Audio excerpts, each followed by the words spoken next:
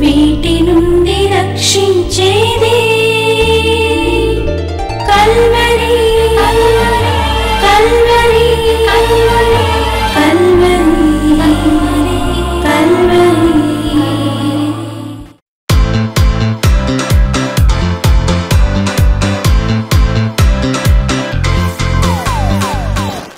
తెలియదు కదా, నిజమే అనుకున్నవాడు.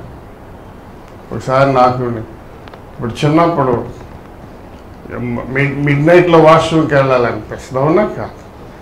ఎవరిని లేపినా నేను అంత డెవిల్స్ భయం వేస్తూ ఉంటుంది మనకి. భయం ఎందుకు? ఆ భయం ఎప్పుడు పోద్ది? ఇంట్లో ఉంటే ఎందుకు ఆ భయం ఉండదు? మా డాడీ ఉన్నాడు, మా మమ్మీ ఉన్నాడు. ఒకవేళ డెవిల్ వచ్చినా ఏం చేస్తారు? కొట్టేస్తారు. సమర్థులు. మా డాడీ సమర్థుడు, మా మమ్మీ సమర్థురాలు. అందుకని పిల్లలు ఎన్ని కథలు వినొచ్చి పడుకుని మిడ్ నైట్లో లేచి అరవటమో, ఏ బాబు పడుకున్నాను, ఏం లేదు, పొట్టిదే, ఏం లేదు. పక్కనే మమ్మీ ఉండి ఏం చేస్తుంది? ఏం లేదు, పడుకో. ఇట్లా కళ్ళు తెరవగానే మమ్మీ కనపడింది అనుకో, మా మమ్మీ ఉందిలే.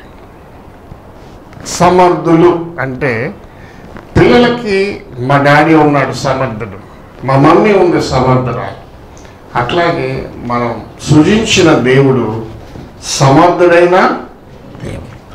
షడ్రక్, మెషక్, అబేద్నెగోవులకి అదే ఆలోచన కలిగి ఉన్నారంటే మా దేవుడు సమర్థుడు.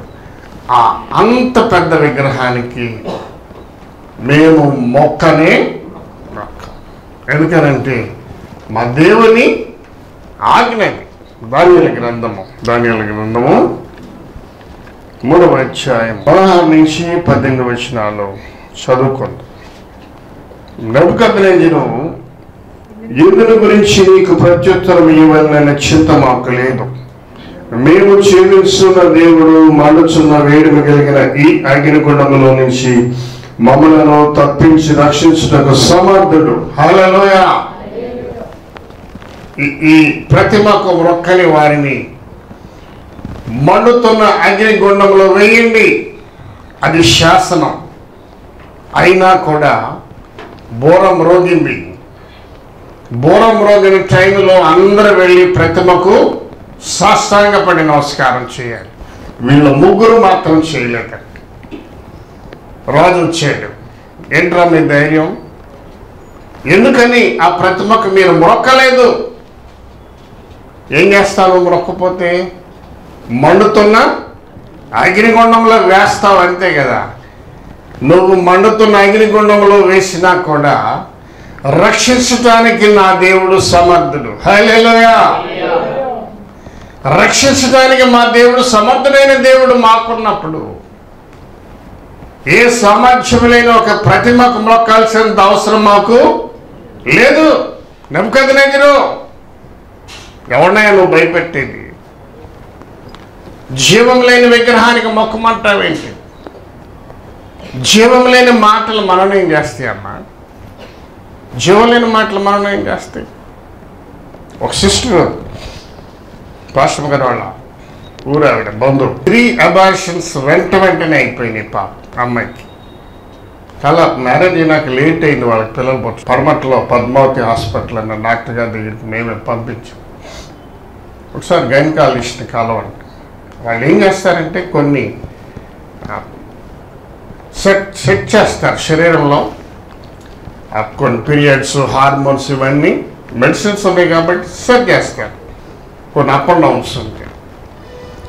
పాపకి ప్రెగ్నెన్సీ వస్తుంది కానీ అబార్షన్ అవుతుంది. 5 times ఎక్కువ. వెంటనే ప్రెగ్నెన్సీ రావటం, అబార్షన్ అవటం.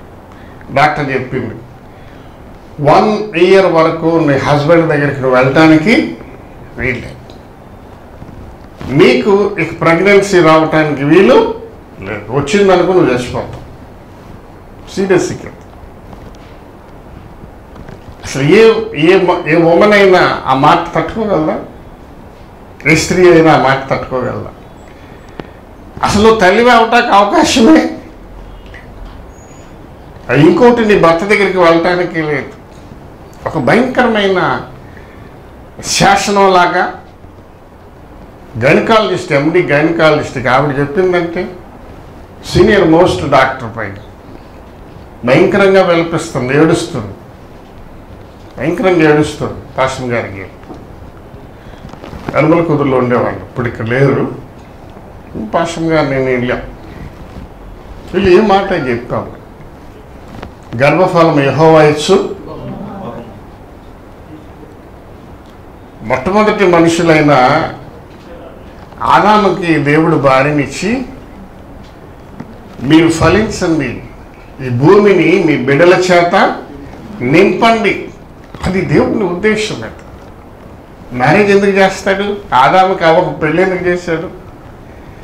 గర్భఫలం అనే బహుమానము ఇవ్వటానికే చేశాడు.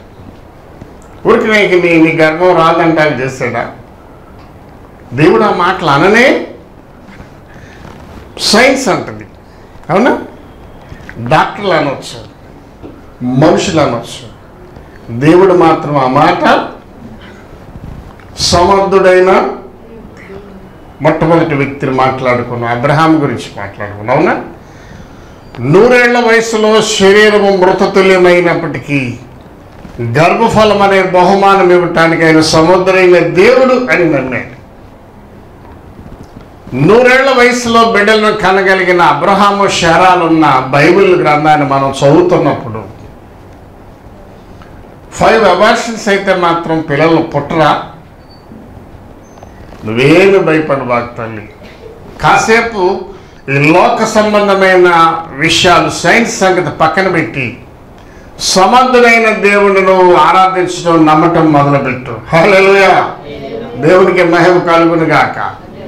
ఏ విషయంలోనైనా గుర్తుపెట్టుకోండి, ఇప్పటికి చాలా విషయాలు వచ్చినాయి. ఇప్పుడు మనం అన్ని విషయాలలో ఆయన సమర్థుడైన దేవుడు, సమర్థుడు, ఏదైనా చేయగలిగిన వాడు, లేనిది ఉన్నట్టుగా చేయగలిగిన వాడు, సూర్యులు భూమి ఆకాశములను సృజించిన దేవుడు, సమర్థుడైన దేవుడై.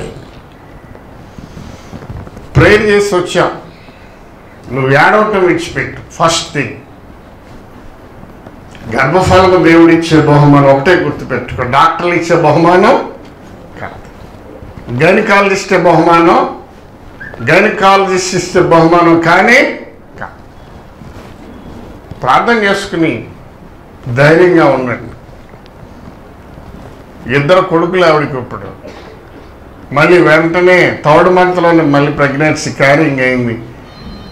వాడు ఇప్పుడు దేవుడికి సమర్పించుకుందంట అక్కడ హోసన్న చర్చిలో, ఎక్కడో ఆ దూరంగా 60 కిలోమీటర్స్, ఘంటసాల అనే ఊర్లో ఉంటారు. కుమారుడు పుడితే నేను దేవుడికి ఇచ్చుకుంటానయ్యా అందంటే ఇప్పుడు ఇంటి బయటకు వచ్చాడు. ఆ పిల్లవాడిని దేవుడికి సమర్పించుకుంది. 2 కొడుకులు, తర్వాత ఇంకో కొడుకు పుట్టాడు. కాబట్టి ఈ మాట నాకు బైబిల్ చదువుతున్నప్పుడు, మన దేవుడు సమర్థుడైన దేవుడు. ఈ మాట నీలో నువ్వు అనుకోవటమే కాదు, నిన్ను ఏ విషయాల్లో బలహీనపరుస్తున్నారో వారి ముందు ఈ మాట అనాలి, అవునా కాదా?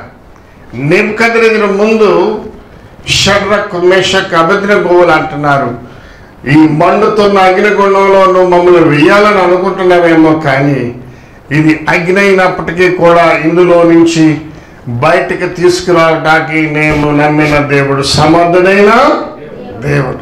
నెబుకద్నెజరు, నేను మళ్ళా చదువుతాను, నేను నా మాట. నెబుకద్నెజరు,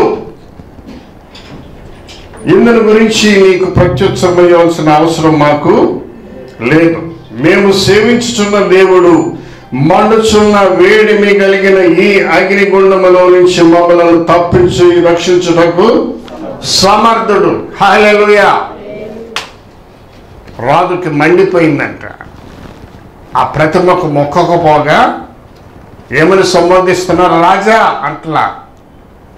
నెబుకద్నెజరు ఒక సామాన్యుని పిలిచినట్టుగా, రైట్, ఎంత ఎంత ఉంది అగ్ని. సహజంగా మనం ఇప్పుడు ఈ కాలంలో మీకు తెలియదు, ఇంక కొంచెం వెనక్కి వెళ్తే అన్ని పొలలే కదా, పొయ్యిలు ఉండేవి, కట్టి పొలాలు ఉండేవి. సిటీలోకి వెళ్ళి 1 కేజీ 2 కేజీలు 10 కేజీలు 5 కేజీల పొలాలు కొనుక్కొచ్చేవాళ్ళు. ఇన్ని కేజీలు అయితే ఇంత ఆహారం, ఒక 100 మందికి భోజనం అనుకోండి, ఆ వంట మేస్త్రి చెబుతాడు ఇన్ని కేజీలు పొలాలు కావాలి. ఆ మండుతున్న అగ్నిలో 1 టన్ను పొలాలు వేసారనుకోండి, నెబుకద్నెజరు అన్నాడంటే 7 రెట్లు మంట పెంచండి. రాజుకి కడుపు మండిపోయింది. రాజుని వ్యతిరేకించడం, రాజాజ్ఞను ధిక్కరించడం, రాజుని రాజాన్ని సంబోధించకపోవడంతో కడుపు మండిపోయి 7 రెట్ల అగ్నిని పెంచాడు. అంటే బహుశా 7 టన్నుల కట్టెలు అందులో వేసేసి ఉంటారు. ఆ మంట అగ్నిగుండం అంటే ఆ మట్టిని తవ్వి బావిలాగా తవ్వి అందులో ఉంటుంది. అప్పటి ఆ కాలంలో ఆ దేశంలో అమలవుతున్న శిక్ష ఏంటంటే అదనమాట. ఎవరన్నా నేరం చేస్తే ఎత్తి అందులో వేసేస్తారు, బూడిదైపోవటమే. షడ్రక్ని, మెషక్ని, అబేద్నెగోను. ఆ తర్వాత మీరు వెళ్ళి చదువుకోండి. వారు యూదులు కాబట్టి, దేవుని ధర్మశాస్త్రాన్ని చదివిన వారు కాబట్టి నిలువు టంగీలు వేసుకుని ఉండేవాళ్ళంట. ప్రత్యేకమైన డ్రెస్ అది. ఆ డ్రెస్ కూడా తీసేయకుండా ఉన్న పొలాన్ని ఎత్తి అందులో వేసేసారంట. ఒక మంచి బౌన్సర్లు వెళ్ళి ఉంటారు, బలవంతులు వెళ్ళి ఉంటారు. ఆ ముగ్గురిని డ్రెస్తో సహా ఎత్తి అందులో వేసేసారు. రాజు అనుకుంటున్నాడు కాసేపట్లో ఒక భయంకరమైన వాసన వస్తుంది. మాంసం కాలుతుంటే ఏమొస్తుంది? వాసన వస్తుంది, భయంకరమైన వాసన పీలుద్దాం అనుకుంటున్నాడు. కూర్చున్నాడు, కాలుతానుంది, ఏ రకమైన చేంజ్ లేదు, చూద్దాం అనుకుని ఆతృత కసి. ఇతనికి ఏంటంటే నా మాటను ధిక్కరించారు కాబట్టి వీళ్ళు మలమల మాడి మసైపోవాలనుకుంటున్నాడు. కసితో వెళ్ళి అగ్నిగుండం దగ్గర తొంగి చూశాడు. తొంగి చూసినప్పుడు పెద్దదై ఉంటుంది. గుండం అంటే చిన్నది కాదు, రూమ్ అంత ఉంటుంది. కిందకి తొంగి చూసినప్పుడు రూములో నడుస్తున్నట్టుగా నడుస్తున్నారంట. వాళ్ళు కింద నడుస్తున్నారంట. నడుస్తుంటే చూస్తే ముగ్గురిని వేసాడు, 4 కనపడుతున్నారంట. హల్లెలూయా. ఇందాక ముందే చెప్పారు, నీకు భయపడవలసిన అవసరం మాకు, ఈ మండుతున్న అగ్నికి భయపడవలసినంత అవసరం మాకు అసలే. మా దేవుడు సమర్థుడైన దేవుడి. ఈ అగ్నిగుండాన్ని కూడా చల్లని ఏసీలాగా చేయగలిగిన దేవుడు. హల్లెలూయా. అది అగ్నే. బైబిల్లో అగ్ని దాని స్వరూపాన్ని కోల్పోయిన పరిస్థితి ఇది. రెండోది, మోషే ఆ హోరేబు పర్వతం దగ్గర తన గొర్రెలు మేపుతున్నప్పుడు ఒక పొద మండుతుందంటే కానీ పొదయేమో కాలిపోవట్లేదంట. అంటే దేవుడు తలుసుకుంటే అది అగ్నే, కానీ దాని స్వభావాన్ని కోల్పోతుంది. మండుతూనే ఉంటుంది కానీ ఆ కాల్చేసే స్వభావం అది కోల్పోయి.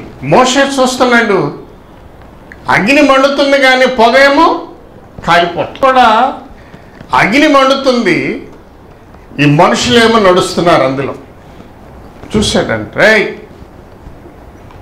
పిలిచాడు, ఎంతమందిని వేసారా లోపల? 3 వేసామయ్యా, 4 కనపడుతున్నారేంటి? ఇక రాజుకు అనుమానం వచ్చింది. ఇప్పుడే ఛాలెంజ్ చేశారు.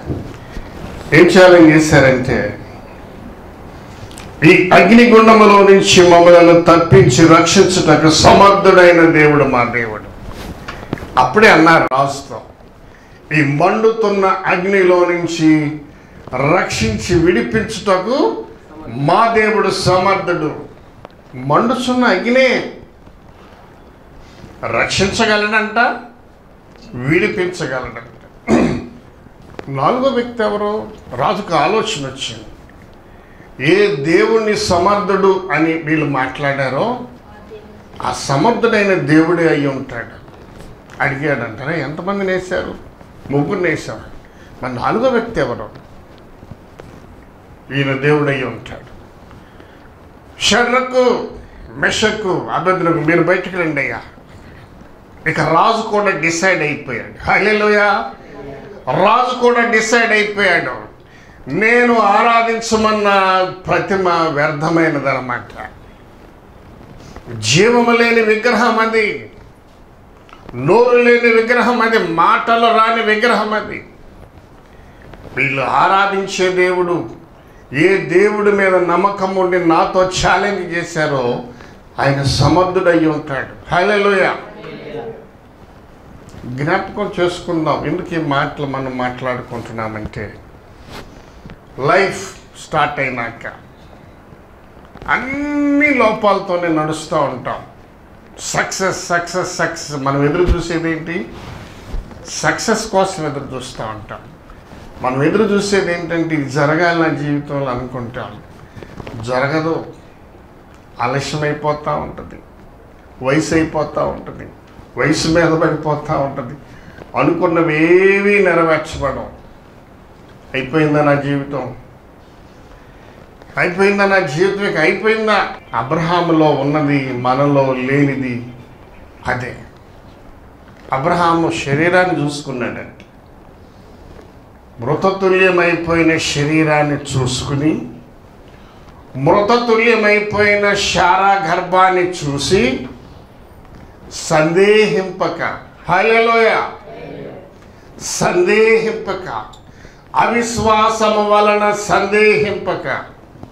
ఎందుకు రాశాడు వాళ్ళ చరిత్ర అంటే, బైబిల్ అంటేనే మనుషుల చరిత్ర, బైబిల్ అంటేనే సృష్టి చరిత్ర, బైబిల్ అంటేనే మనకన్నా ముందు పుట్టిన వాళ్ళు పడిన శ్రమలు, శోధనలు, వారు పొందుకున్న విజయాలు, వారు జయించిన అనేక విషయాలు ఇందులో రాయబడి. అందుకని రోజు ధ్యానం చేయాలి. రోజు చదువుతూ ఉంటే ఏమొస్తుందంటే, ఓహో నేనే కాదు ఈ దౌర్భాగ్యమైన జీవితం జీవిస్తుంది నేనే కాదు. ఇంతకుముందు చాలామంది జీవించారు, కానీ ప్రార్థనతో, విశ్వాసముతో, నమ్మకముతో వీటన్నిటిని జయించారు. కాబట్టి నేను జయిస్తాను. నా దేవుడు నాకు కూడా విజయం ఇస్తాడు. నా దేవుడు నాకు కూడా సింహాసనం ఇస్తాడు, నాకు కూడా కిరీటం ఇస్తాడు, నాకు కూడా ఘనతనిస్తాడు. ఈ మాటలు జ్ఞాపకం ఉంచుకోవటానికి దేవుడు సమర్థుడైన దేవుడు. ఏ సమర్థుడైన దేవుడని విశ్వాసంతో వాళ్ళ ముగ్గురు ఛాలెంజ్ చేశారు. బయటికి రండి, బయటకు వచ్చారంట. అగ్నిగుండం మండుతానే ఉంది. ముగ్గురు బయటకు వచ్చారు. అక్కడ ఎక్స్పర్ట్స్ని పిలిచాడంట. అక్కడ ఎక్స్పర్ట్స్ ఉంటారు కదా, టాపర్స్ వాళ్ళందరిని పిలిచాడంట. పిలిచి అసలు వీళ్ళు మనుషులా, దెయ్యాలా, లేకపోతే నేనన్నా భ్రమపడుతున్నానా, ఒకసారి చెక్ చేయండి. ఏం చెక్ చేయాలి? అప్పుడప్పుడు మనం ఏదన్నా భ్రమ కలిగినప్పుడు మనం పక్క వాళ్ళు అక్క చెల్లెలు వచ్చి గిల్లుద్ది ఇట్లా మనం, అవునా? నువ్వు ఇక్కడ ఉన్నావా అమ్మ, నిజమే నాకు నొప్పి వచ్చిందమ్మా అంటే ఎందుకు గిల్లుతారు?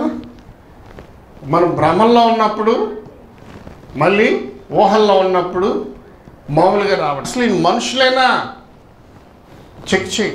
వాళ్ళు ఎంతగా చెక్ చేశారంటే వస్త్రము వాసన చూశారంట. మా చిన్నప్పుడు సినిమాలకు వెళ్ళేవాళ్ళం, చెప్పకుండా వెళ్ళేవాళ్ళం సినిమాకి. సినిమా నుంచి రాగానే ఇంటికి మా అమ్మగారు అనేదారు, సినిమాకి వెళ్ళలేదు. నీకంటే తెలిసిందమ్మా. అరే నీ బట్టలు వాసన వేస్తున్నాయిరా. పల్లెటూరు సినిమా హాల్ అయితేనేమో ఏసీ ఉండదు కదా, చెమట పట్టేసి కొంపు కొడతా ఉంది. పట్టణంలో ఏసీ సినిమా హాల్ అయితే ఏం చేస్తారు? సెంట్ వేస్తారు ఏసీలో. ఆ సెంట్ 2:30-3 గంటలు కూర్చుంటాం కదా, బట్టలకంతా పట్టేసి పోదది. ఇంటికి వెళ్ళగానే ఏం చేస్తుంది? సెంట్ వాసన వస్తూ ఉంటుంది. ఇప్పుడు సెంట్లు వచ్చినాయి కానీ అప్పుడు సెంట్లు ఎక్కడ ఉన్నాయి రాసుకోవటానికి. ఏదో పెళ్ళికి ఒక ఇంత సెంటు బుడ్డని తెచ్చేవాళ్ళు. ఆ పెళ్ళి కొడుకు అది 2 రూపాయలు రాసుకున్న వాళ్ళకి మనకు కొంచెం ఇస్తాడేమంటే ఇచ్చేవాళ్ళు కాదు. ఇప్పుడు అన్నీ లైఫ్ స్టైల్ రకరకాలు. ఎంత పిల్లవాడిని చూసినా వాడు వెళ్ళి స్ప్రే చేసుకుని బయటికి వెళ్తున్నాడు. అప్పుడు లేవు సెంట్లు. సినిమా హాల్లో ఒక సెంట్ వేసేవాళ్ళు. ఎట్లా తెలిసిందమ్మా నీకంటారే, నీ బట్టలు వాసనేస్తున్నాయిరా వెళ్ళబాకు సినిమాకి. ఈ మండుతున్న అగ్నిలో వేసినప్పుడు, అగ్ని మండుతున్న దగ్గర మనం వెళ్ళినా కూడా ఆ పొగ మన బట్టలకు అంటుకుంటే ఆ పొగ వాసన వస్తుంది. కనీసం పొగ వాసన కూడా రావట్లేదండి. ఆ శాస్త్రజ్ఞులు ఏం చేశారంటే వస్త్రాల వాసన చూశారు. అంటే అగ్ని తాలూకా ఏ నమూనా కూడా షడ్రకు మేషక్ అబేద్నెగోల మీద లేదు. ఎక్స్పర్ట్స్ చెప్పారు ఆ మాట. ఇక రాజు డిసైడ్ అయిపోయాడు. రాజు ఏం చేశాడమ్మా, డిసైడ్ అయిపోయి, ఏం దేవుడయ్యా మీ దేవుడు మామూలు దేవుడు కానీ కాదు. మీరు ఏ దేవుడు సమర్థుడు అన్నాడో ఆ దేవుడిని నేను ఇప్పుడు చూస్తున్నాను. హల్లెలూయా. వెళ్దాం వాక్యంలో. దానియేలు గ్రంథము 3వ అధ్యాయము 28వ వచనం నుంచి చూద్దాం. నెబుకద్నెజరు షడ్రక్ మేషక్ అబేద్నెగోయను వీరి దేవుడు పూజార్హుడు. ఆయన తన దూతలను తను ఆశ్రయించిన దాసులను రక్షించెను. వారు తమ దేవుని కాక మరి ఏ దేవునికి నమస్కరించకయు ఏ దేవుని సేవింపకయు ఉందుమని తమ దేహములను అప్పగించి రాజు యొక్క ఆజ్ఞను వేదపరిచిరి. కాగా నేనొక శాసనము నియమించుచున్నాను. ఏదనగా ఈ విధముగా రక్షించుటకు సమర్థుడకు దేవుడుగాక మరి ఏ దేవుడును లేడు. చప్పట్లు కొడదాం. హల్లెలూయా. రాజు అంట, రాజే డిసైడ్ అయ్యి సాక్ష్యం చెబుతున్నాడు. ఎస్ వీళ్ళ దేవుడు ఎలాంటి దేవుడు అంటే నా మీద ఛాలెంజ్ చేశారు. ఏ ప్రతిమకు మేము మ్రొక్కము, ఈ మండుతున్న అగ్ని మమ్మల్ని ఏమీ చేయలేదు. ఏ దేవుడి గురించి ఛాలెంజ్ చేశారో ఆ దేవుడే దేవుడు. హల్లెలూయా. ఆ దేవుడు తప్ప భూమి మీద అసలు వేరే దేవుడు లేనే. నేను ఒక శాసనాన్ని విడుదల చేస్తున్నాను. హల్లెలూయా. అప్పటిదాకా ప్రతిమలే దేవుళ్ళు అనుకున్నాడు నెబుకద్నెజరు. అప్పటిదాకా ఏదో దేవుడు అనుకున్నాడు. ఈ దేవుడు ఆ దేవుడు ఆ దేవుడు అనుకున్న నెబుకద్నెజరు ఏం చేశాడంటే డిసైడ్ అయ్యాడు. కళ్ళతో చూశాడు కదా. 7 రెట్లు అగ్ని పెంచబడిన మండుతున్న అగ్నిగుండంలోకి వెళ్ళి సమభూమిలో తిరుగుతున్నట్టుగా అగ్నిగుండంలో వాళ్ళు నడుస్తున్నప్పుడు, అగ్నిగుండంలో నడవటం అంటే ఎక్కడ నడిచారమ్మా, కాలుతున్న పేళ్ళ మీద నడిచారు. అవునా? పెద్ద పెద్ద కట్టెలు కాలుతుంటే ఆ కాలుతున్న కట్టెల మీద కాళ్ళు వేసి నడుస్తున్నారు. వీళ్ళు చూస్తున్నాడు. ఓరు నాయన. అంటే అగ్ని తన స్వరూపాన్ని, తన సహజమైన లక్షణాన్ని కోల్పోయింది. మండుతుంది కానీ ఒక గాలిలాగా ఉంది, మండుతుంది కానీ ఒక ఏసీ లాగా ఉంది. వాళ్ళకి కనీసం వాళ్ళ వస్త్రము కూడా వాసన కలలేదంట. ఇంకా డిసైడ్ అయ్యాడు, అయ్యా నేను ఒక శాసనం విడుదల చేస్తున్నాను. ఇంకొక రాజు వచ్చి ఇంకొక శాసనం విడుదల చేసేదాకా నెబుకద్నెజరు బ్రతికి ఉన్నంత కాలము ఆ శాసనము అమలు జరుగుతానే ఉంటుంది. ఏంటి ఆ శాసనం అంటే, వీళ్ళు ఆరాధించే దేవుడు సమర్థుడైన దేవుడు. హల్లెలూయా. మనము నమ్ముకున్న దేవుడు, మనము విశ్వసించిన దేవుడు సమర్థుడైన. నీ కుటుంబ వ్యవస్థలోనో నీ జీవితంలోనో ఏ కార్యాలలోనూ వెనకబడిపోయి ఉన్నావో కానీ నువ్వు ఆరాధించే దేవుడు, నువ్వు నమ్ముకున్న దేవుడు, నువ్వు విశ్వసించిన దేవుడు సమర్థుడైన దేవుడు. నిన్ను తప్పించగలడు, నిన్ను హెచ్చించగలడు, నీకు విడుదల కలగ చేయగలడు. నాకు బిడ్డలు లేరనుకుంటున్నావేమో, మృతతుల్యమైపోయిన శరీరం నుంచి బిడ్డలను అబ్రహాము శారాకు కలగజేసిన దేవుడు నీకు బిడ్డలు ఇవ్వబోతున్నాడు. ఆమేన్. నీ బిడ్డలకు ఉన్నతమైన చదువులు ఇవ్వబోతున్నాడు. ఆమేన్. నీకు మంచి గృహం ఇవ్వబోతున్నాడు. సమర్థుడైన దేవుడు. ఏది కొదవగా ఉండి ఏది లోటుగా ఉండి నేను చేయలేను, నా చేత కాదు అనుకుంటున్నామేమో, కానీ నీకు ఏదైనా చేయటానికి సమర్థుడైన ఒక దేవుడు నీకు ఉన్నాడన్న మాట నీ జీవితంలో నువ్వు జ్ఞాపకం చేసుకో. దేవుడి మాటలు మన వెనుకలో దీవించుగాక. హల్లెలూయా, హల్లెలూయా. ప్రార్థన చేసుకుందాం. మహాపరిశుద్ధుడైన తండ్రి, ప్రేమ కలిగిన ప్రభువా, నీకున్న అద్భుతమైన పేరులో సమర్థుడైన దేవుడు అని మేము నమ్ముతున్నాం ఈ మాటలను బట్టి ప్రభువా.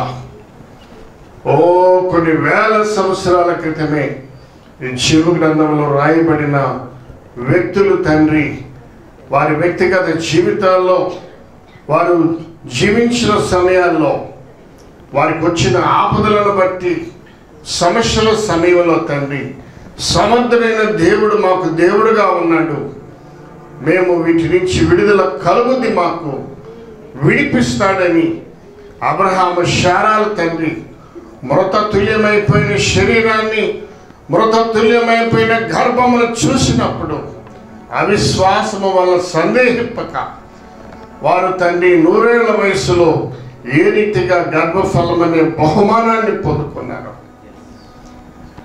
షడ్రక్, మేషక్, అబేద్నెగోవులు ప్రభువా, మండుతున్న అగ్నిగుండము మమ్మల్ని ఏమీ చేయలేదు, మేము ఆరాధించే దేవుడు సమర్థుడైన దేవుడని ఎలాగో నమ్మారో తండ్రి, ఈ ప్రార్థనలో ఏకీభవించిన వారిని జ్ఞాపకం చేసుకోండి. ఒక్కొక్క మనిషికి ఒక్కొక్క రకమైన సమస్య ప్రభు, ఒక్కొక్క కుటుంబానికి ఒక్కొక్క రకమైన వేదన తండ్రి. ఏ వేదన, ఏ సమస్య శోధనలో బిడ్డలు జయించలేమేమో, మీ దేవుడు ఏమయ్యాడు అని ఇతరులు మమ్మల్ని ప్రశ్నించుకున్న ప్రభువా, అయా మమ్మల్ని రక్షించడానికి సమర్థుడు అయిన నువ్వు ఉన్నావని విశ్వసిస్తున్నారేమో. అది ఏ రకమైన ఆలోచన, సమస్య ప్రభువా, ఈ సమయంలో మీ పాదాల దగ్గర పెడుతున్నాం తండ్రి. జ్ఞాపకం చేసుకోండి బిడ్డలను, వారి కుటుంబ వ్యవస్థను జ్ఞాపకం చేసుకోండి. వారి బిడ్డలు ఒకవేళ పరీక్షల్లో ఫెయిల్ అయ్యారేమో ప్రభువా, వారి బిడ్డలకు వివాహమై ఎన్నో అబార్షన్స్ అవుతున్నాయేమో, కానీ గర్భఫలం అనే బహుమానం ఇవ్వటానికి సమర్థుడైన దేవుడు ఉన్నాడని, ఏ విషయాల్లో ప్రభువా వెనుకబడిపోయి జయించలేమా, ఇక సాధించలేమా, ఇక నా జీవితం అయిపోయిందా, ఏది అడుగుతున్నారో వారు పొందుకుందరుగాక, వారు కలిగి ఉందరుగాక. అట్టి దీవెన ఆశీర్వాదం సమృద్ధిగా వారికి దయచేయమని నజరేయుడైన యేసుక్రీస్తు నామములో ఈ ప్రార్థన అడిగి వేడుకుంటున్నాము తండ్రి. ఆమేన్.